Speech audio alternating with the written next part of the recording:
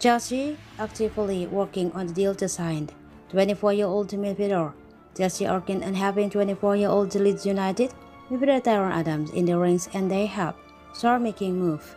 According to Fabrizio Romano, Chelsea are desperate to bolster their midfield before the end of the ongoing transfer window.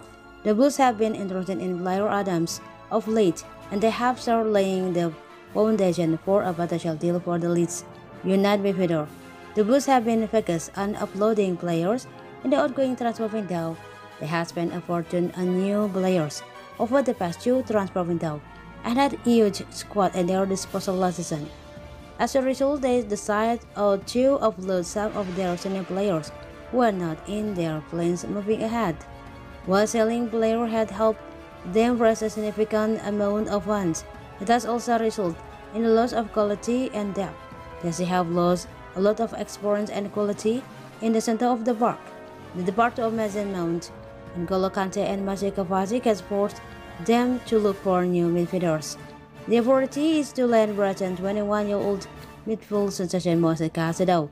They have been making moves to sign him for a while now but haven't succeeded yet, despite having numerous bids rejected. Both are all still pushing hard for the signature of Caicedo. They are also looking for another defensive midfielder alongside the 21-year-old.